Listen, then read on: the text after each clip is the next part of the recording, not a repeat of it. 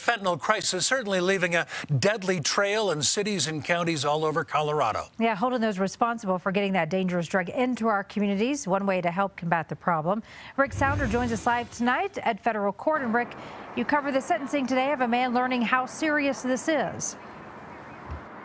Yes, Karen, the drug deal involved took place in a park in Colorado Springs. Instead of charging it there in state court, they brought it here to federal court in Denver, where it carries a minimum 20-year sentence. And that's what the dealer got. A cell phone with family photos, but one member no longer alive. He was an amazing person. We grew up together. We were really close. He's only a few months older than I am. Caden Norlander was just 19. And planning to go to Colorado State. This is what ended his dreams. Fentanyl, 2 pills bought from a dealer. They are killing our children and they are killing our neighbors with this poison. And Nathaniel Corser is the dealer who pleaded guilty to fentanyl sales resulting in death.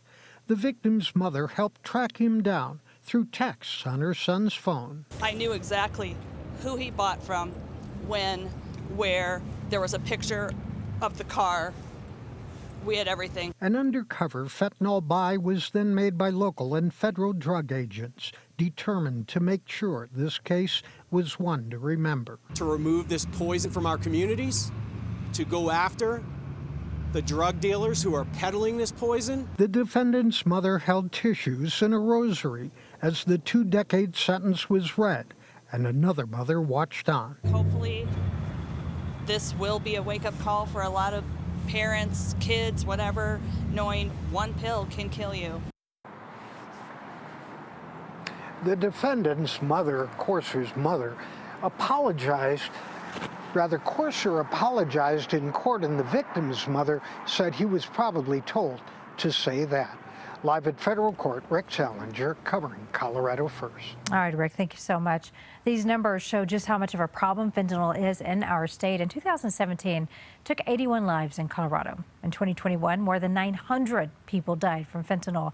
And that's not all. It's more of a problem in the metro area than other parts of the state. That same year, Denver, Arapahoe, Adams, Jefferson counties collectively had more than 60% of all fentanyl deaths in the state. And for every number, of course, there is a name.